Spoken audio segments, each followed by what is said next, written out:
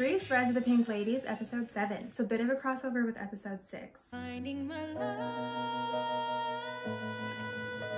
Favor, where I'm in love. Open up my mouth, do I make decisions, or has that not been allowed? Am I a puppet in a dream? Everything, all the hands that point directions, open doors to good connections. I'm a product of pulling strings, of being who everyone thinks. You killed it. This also made me emotional, so maybe it was just a hard day for me, but incredible performance. I love the lyrics, Justin. I love the performance, Jason. Wow, amazing. His song is definitely one of my favorite numbers so far.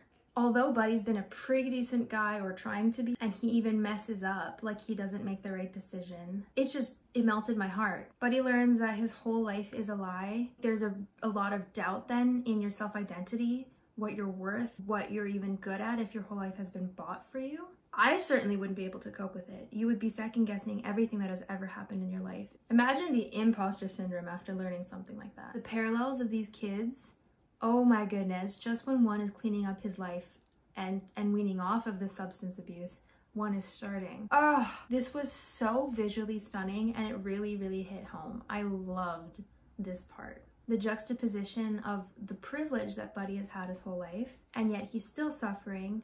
And then Richie, who has suffered a lot in his life, being a minority and an outcast, yet they both had the same outcome, turning to alcohol abuse. It's just heartbreaking and beautifully done. Alethea, mwah. We start off finally learning a bit more about the T-Birds. Potato, he has 2 little siblings that he's taking care of. He's speaking Spanish to them, super cute. But he came back different after the war. It doesn't make a difference.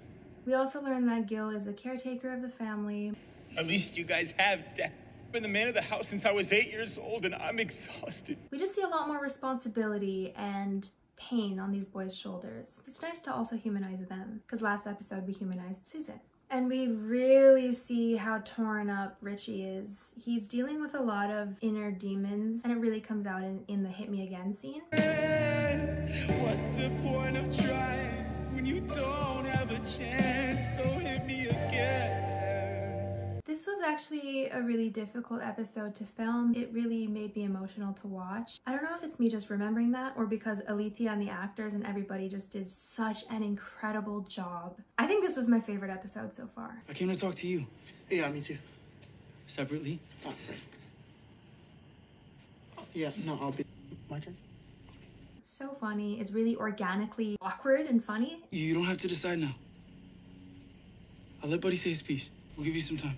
I love that Richie redeems himself with Jane. Like, he was a huge jerk, but the way he allows her the space to make the decision for herself, he's not pushing her, he's not guilting her. That was like redemption right there.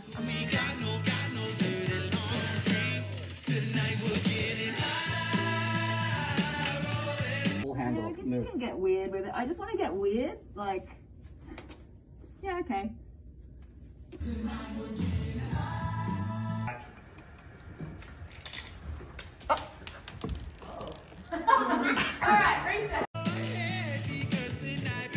We worked as stand-ins on the whole show, so this was me and the other ones just having some fun. Hit me! It hit me again!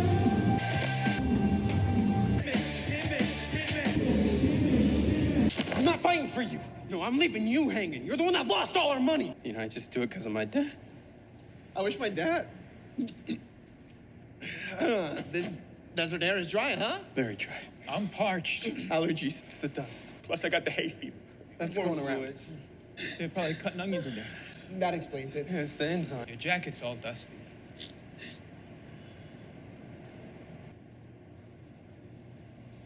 I think we got it. Yep. Just admit that you have emotions. Damn. It's just a nice reminder though that men do have a difficult time being vulnerable and opening up. Honestly, that does have devastating consequences. So I'm a huge advocate for mental health and for men to seek help and be open with each other, communicate.